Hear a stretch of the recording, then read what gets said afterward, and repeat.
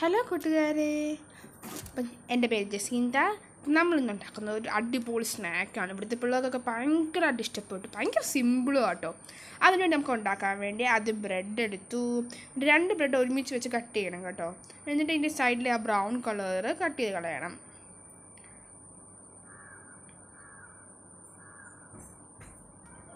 ഇനി ആ ബ്രെഡിനെ നമുക്ക് 4ആയിട്ട് മുറിച്ചെടുക്കണം. അത് നടുക്കുന്ന് ഒരു മുറി മുറിക്കുക. അപ്പോൾ 4 പീസസ് ആയിട്ട് കിട്ടും. ഇനി നമുക്കത് മാറ്റി വെക്കാം. ഇനി നമുക്ക് ഇതിൻ്റെ ഫില്ലിങ് തയ്യാറാക്കാം. അതിനുവേണ്ടി ഞാനൊരു സവോള, ഒരു വലിയ സവോള കേട്ടോ, പിന്നെ ചിക്കൻ. നമുക്ക് ഇഷ്ടമുള്ള ഫില്ലിങ് എന്തും വെക്കാം. ഞാൻ ഇവിടെ ചിക്കനാണ് എടുത്തത്. ചിക്കൻ കറിയിൽ നിന്ന് ഞാൻ അടിച്ച് മാറ്റിയതാണ്. നിങ്ങൾക്ക് ചിക്കൻ വേവിക്കുമ്പോൾ കുറച്ച് മസാലയൊക്കെ ഇട്ട് വേവിക്കാം. ഇനി പാൻ വെച്ചു. പാൻ ചൂടാകാൻ വേണ്ടി ഇരിക്കുകയാണ്. എന്ത് ഫില്ലിങ് വേണമെങ്കിൽ നമുക്ക് വെക്കാം. ചിക്കനോ ബീഫോ പിന്നെ വെജിറ്റബിൾസ് ആയിട്ട് നമുക്ക് പിള്ളേർക്ക് കൊടുക്കാം. ഇഷ്ടമുള്ള ഏതും കൊടുക്കാം. പിന്നെ ക്യാരറ്റ് അങ്ങനെ എന്തും ഇടാം. അപ്പം പാൻ ചൂടാകാൻ വേണ്ടി വെയിറ്റ് ചെയ്യാം. പാൻ ചൂടായി. ഇനി എണ്ണ ഒഴിക്കുകയാണ്. ഞാൻ ഇവിടെ സൺഫ്ലവർ ഓയിലാണ് എടുത്തിരിക്കുന്നത്. ഏത് വെജിറ്റബിൾ ഓയിൽ വേണേൽ എടുക്കാം. ഇനി സവോള ഇട്ടു. സവോള നമുക്ക് ബ്രൗൺ കളർ ആക്കാൻ വേണ്ടി വഴറ്റിയെടുക്കാം. നല്ല ഇളക്കി ഇളക്കി. പിന്നെ ഇത്തിരി ഉപ്പും കൂടി ഇടുന്നുണ്ട് കേട്ടോ.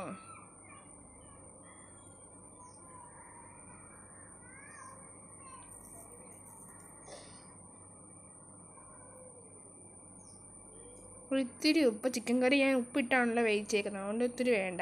പിന്നെ ഇത്തിരി മഞ്ഞൾപ്പൊടി,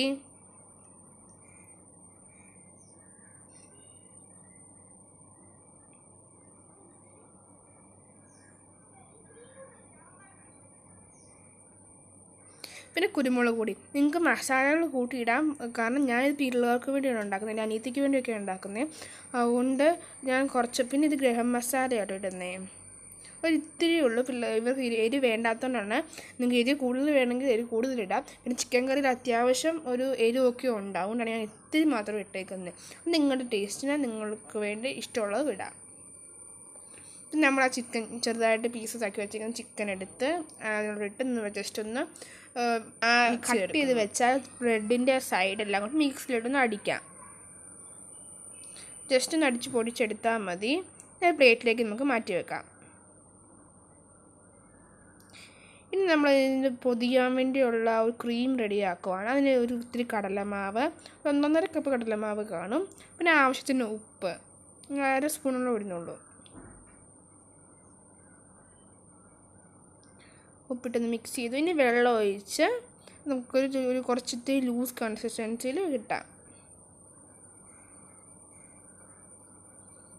കട്ടയൊന്നും ഇല്ലാതെ അടിച്ചെടുക്കാൻ നോക്കണേ.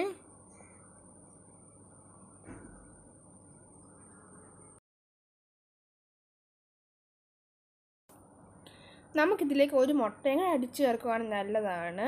പക്ഷെ ഞാൻ ഇവിടെ ചേർക്കുന്നത് അടിച്ച് ചേർക്കുവാണെങ്കിൽ കുറച്ചുകൂടി ഹെൽത്തിയുമാണ്. ഒത്തിരി ടേസ്റ്റും കൂടെ കൂടും.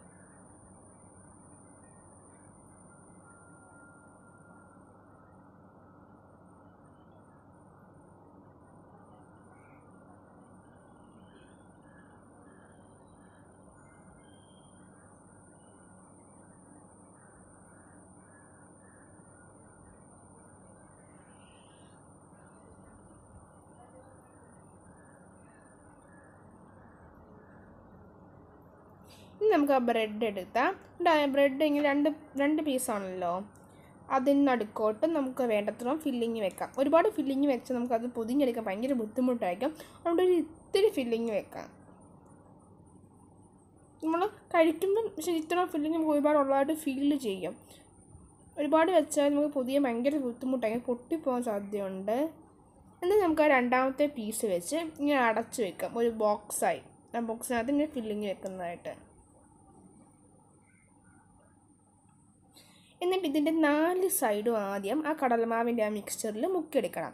ആദ്യം 4 സൈഡ് തന്നെ മുക്കിയെടുക്കണം. എന്നിട്ട് മാത്രമേ ഫുള്ള് കവർ എടുക്കാവുള്ളൂ. എന്നിട്ട് നമുക്ക് ആ സൈഡ് ഇങ്ങനെ ഒന്ന് ക്ലോസ് ചെയ്ത് ആ മാവിൻ്റെ ഇതിൽ ഒന്ന് മുക്കി ക്ലോസ് ചെയ്യണം. ഇനി നമുക്ക് ആ ബ്രെഡ് ക്രഞ്ചസിൽ മുക്കിയെടുക്കാം.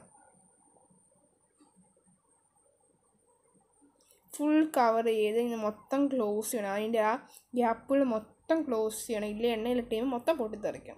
ഞാൻ ഇത് മൊത്തം റെഡിയാക്കി വെച്ചിട്ടുണ്ട്. ഇത് നമ്മളൊരു ഹാഫ് അവറോളം ഫ്രിഡ്ജിൽ വെക്കുകയാണെങ്കിൽ അടിപൊളിയാണ്. നമുക്ക് കൂടുതൽ എണ്ണ കുടിക്കാതിരിക്കും. എനിക്കതിന് സമയം കിട്ടില്ല, ഞാൻ ഡയറക്റ്റായിട്ട് വറുത്തെടുക്കുകയാണ്. എണ്ണ ചൂടാകാൻ വെച്ചിട്ടുണ്ട്. ഞാൻ സൺഫ്ലവർ ഓയിൽ തന്നെയാണ് യൂസ് ചെയ്യുന്നതും.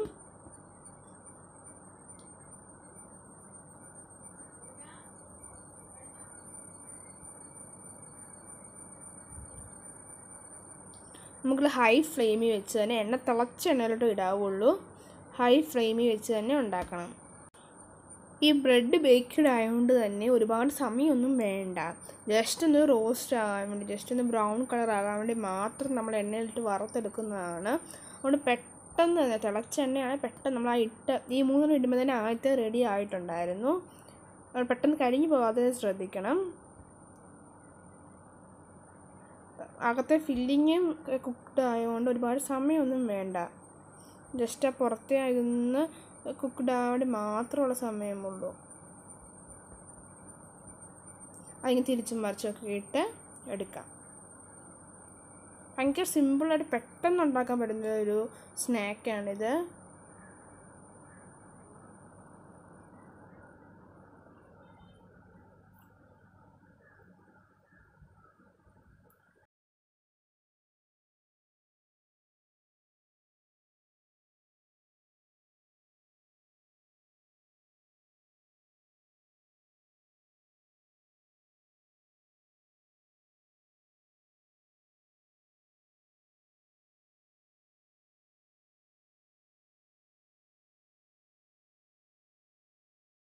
നമ്മുടെ സ്നാക്ക് റെഡി ആയിട്ടുണ്ട്.